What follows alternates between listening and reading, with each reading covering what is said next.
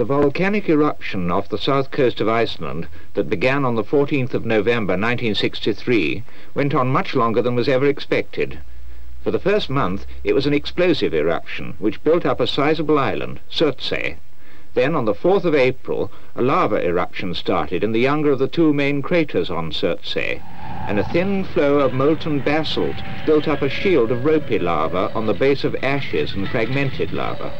And so the island continued to grow in spite of the fierce assaults of the ocean.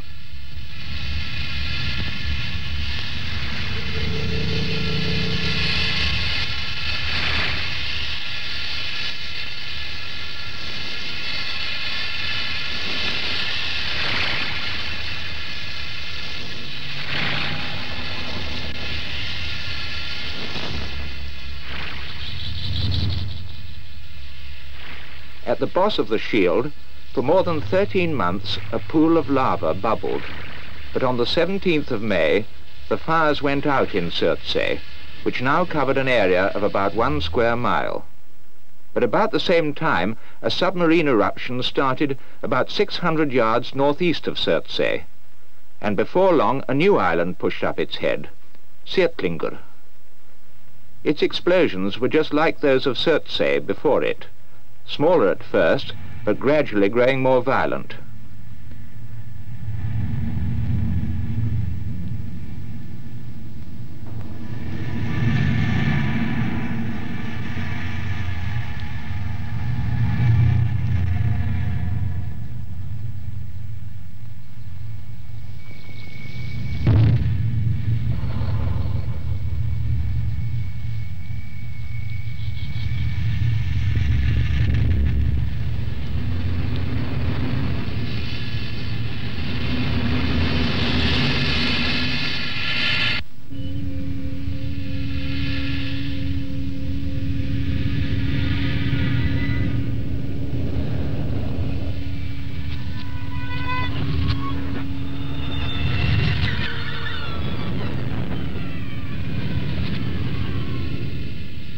While the bombardment of lava fragments was at its height, no one was safe within 500 yards of the island.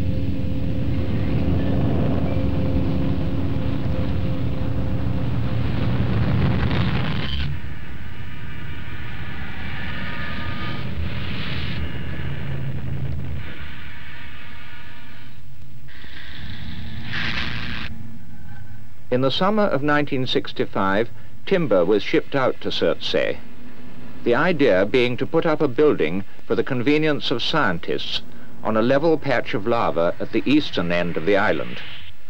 But Surtsey upset this plan by pouring ash over everything and burying the foundations.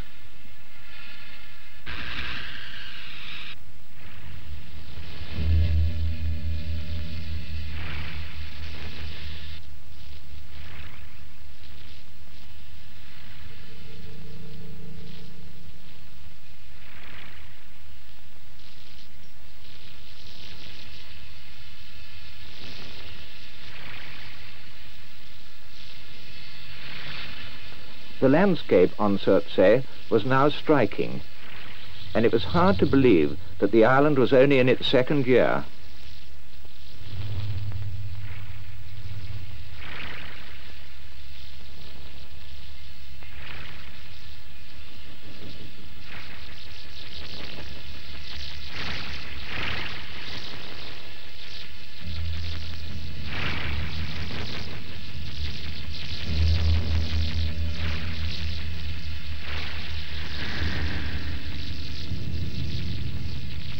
By September, Surtsey had grown to a height of more than 200 feet and an area of about 40 acres. Here we see it at the end of September. 3 weeks later, the sea had washed it away. For a while now, things were quiet, and Surtsey was white with snow.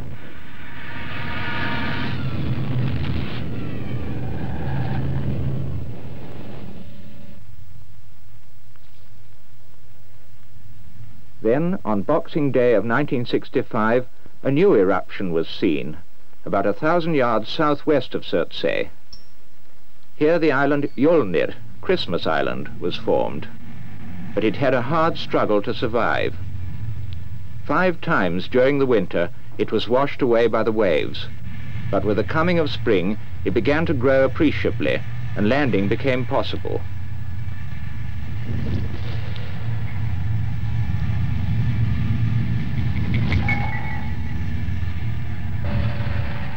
The frogman seen here swimming ashore looks black, but those who followed after him were soon as black as he was, for Jolnir was free with its ash.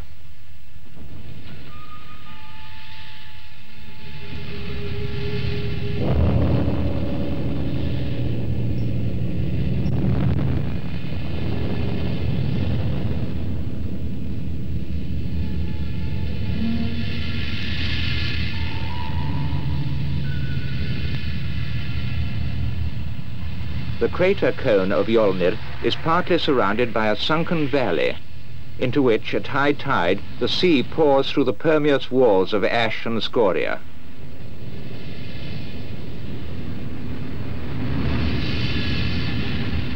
But fascinating as Jolnir was, in the summer of 1966, the main object of scientific investigation was Surtsey itself. Landings were frequent, though not always too easy.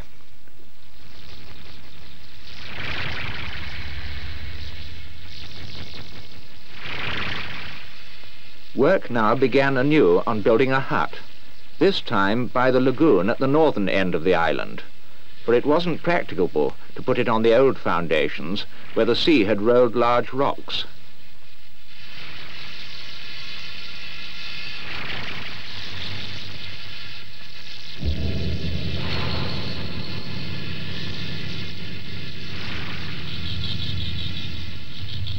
Jolnir behaved just like Zetlinger before it, showering ash over Surtsey and disturbing the kittiwakes that had settled on the western cliffs of the island.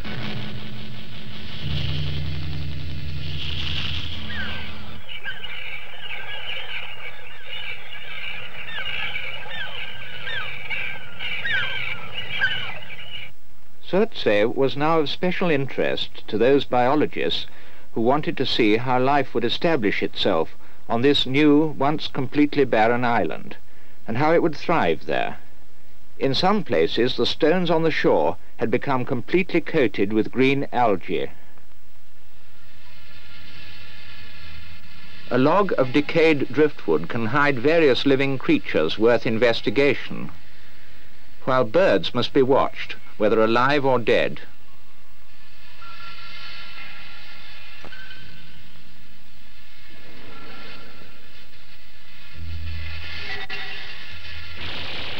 Bacteria are collected on special plates and by other devices that are set on posts all over the island.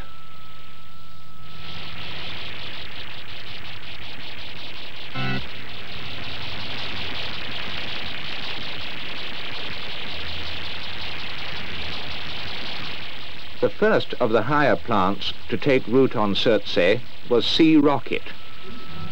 The next was shore lime grass, but the ashfall hit them both. Meteorological instruments were installed on the island, while in the comfortable hut by the lagoon, scientists worked with seismographs and other instruments.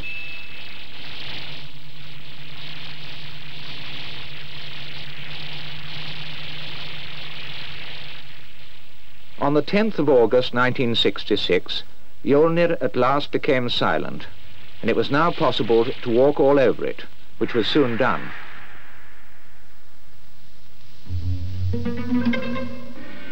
In the sunken valley surrounding the cone, there was a shallow lagoon, with a view across it over the crater wall to Surtsey, while in the crater itself there was a still pool, quite warm.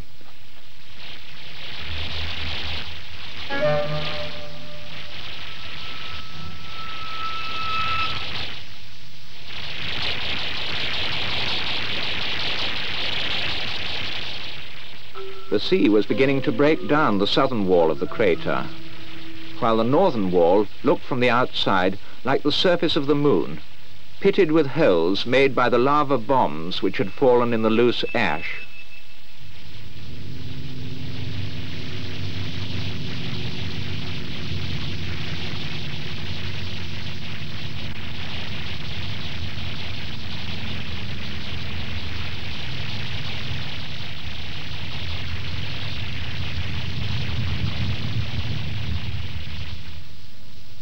Mjolnir has now been overwhelmed by the sea, but old Surtsey still had a few surprises up his sleeve for the scientists.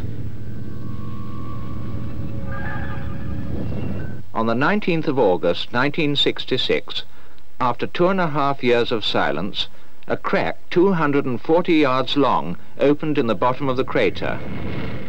In this, 3 new lava craters appeared. 2 of them proved short-lived, but from the third, a stream of lava was still flowing as the year ended.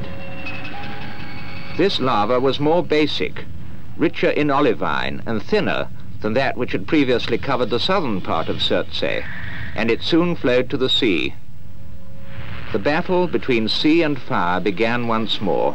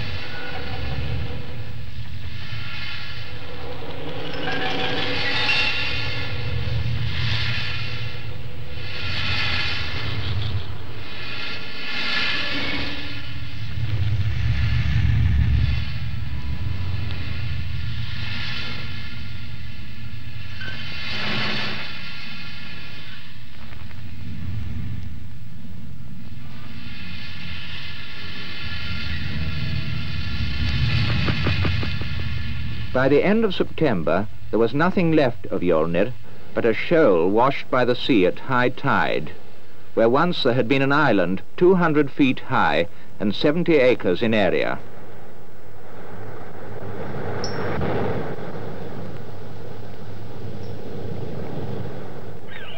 But the eruption on Surtsey still goes on, and on neighbouring islands, life, both animal and vegetable, is waiting, ready to colonize this new island of the North Atlantic.